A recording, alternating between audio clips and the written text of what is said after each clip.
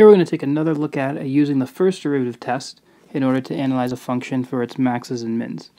So we'll start with polynomials here, and again you'll notice I have the graph here only so we can just confirm that our calculus is agreeing with what the actual function is doing on the graph.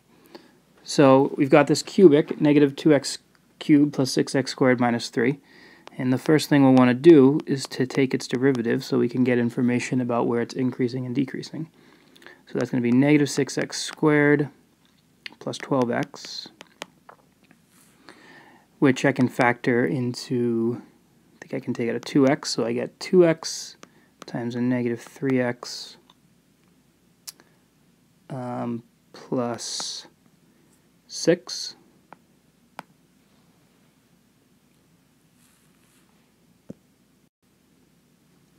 Alright, so now what we'll want to do is find the critical points.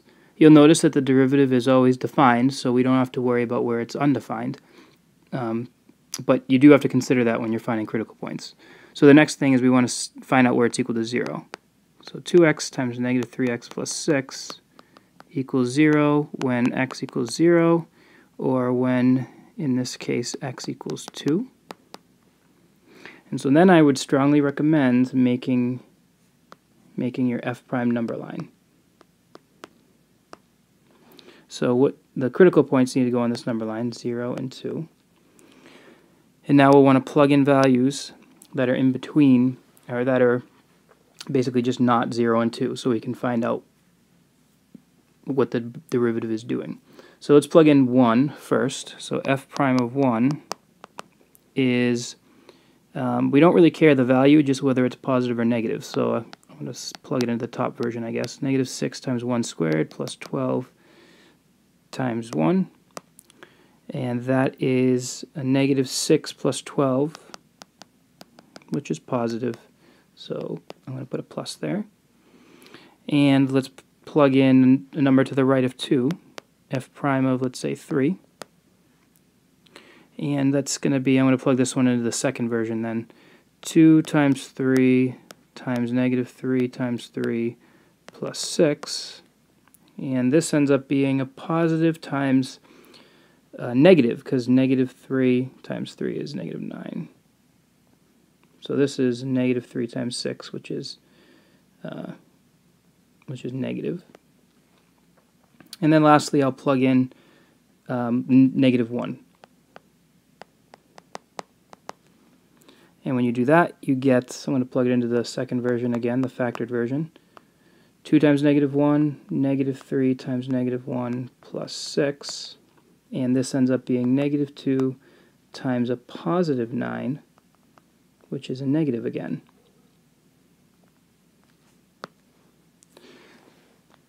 Alright, so that actually, no, I didn't really care about the values, but in this case you kind of couldn't avoid finding them. So what did the question ask? It said locate the relative max and min. So I definitely have a local min at 0 because the derivative changes from negative to positive, so that's a local min. And then I have a local max here at 2 because the derivative changes from positive to negative. So let's say local min at x equals 0, and a local max at x equals 2. Since it said to locate them, I'm interpreting that to mean just find where they are. If they asked you for the relative max and minimum values, then you would need to plug 0 and 2 into your function to actually find the y values. So make sure you pay attention to the directions as they're stated. The difference between this problem and the last one is that here we're actually finding the absolute maximum value of a function on a closed interval, which means we're going to want to check the endpoints.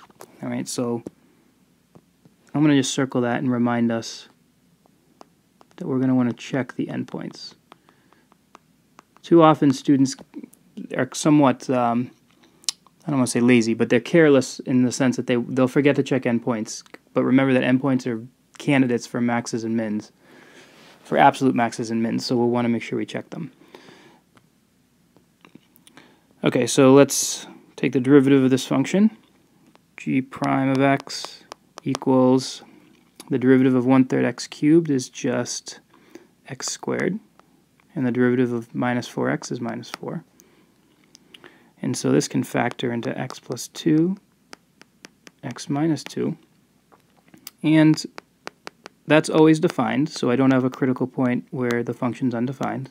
The derivative is defined on all the real numbers. So this equals 0, or setting it equal to 0 will tell me where the critical points are in which the derivative is 0, and that happens at 2 and negative 2. So this time when I make my f prime number line, I don't need to put arrows because this is a closed interval that goes from -1 to 4. And -2 is not on this interval, so even though that came up as a critical point, we don't need to put it on our G prime number line. All right, so now let's figure out the behavior of the derivative on these two intervals, -1 to 2 and 2 to 4. So let's pick a candidate x value to represent -1 to 2. So how about 0? Usually convenient. So I'm going to plug it into the factored version of the derivative, 0 plus 2 times 0 minus 2. And again, all we really care about is if this is positive or negative. We can see that it's going to be negative. So I'll even just write that. It's less than 0. So I'm going to put a negative there. And then g prime of, let's take 3 to represent the interval 2 to 4. So that's going to be 3 plus 2 times 3 minus 2, which is positive. A positive times a positive. All right, so I'd like to mark up my number line. Let's note that at 2, the derivative changes from negative to positive. So I've got a min here. So I've got a local min here. And I actually have an absolute min because if the function's decreasing to 2 and increasing to 4, then there are no other candidates for mins. So that's also the absolute min. But that wasn't the question. The question was to find the absolute max. By the first derivative test, at -1, I also have a min. I have a max because the function, the derivative is negative to the right of it, which means your function is decreasing. So I've got a max here, a local max, and also at 4 because the function is, the derivative is positive to the left of 4, which means the function is increasing up to 4. So that's a local max. So I've got two candidates for the absolute max, and the only way to figure out which one's the absolute is to find the y values at those x values. So we need to evaluate.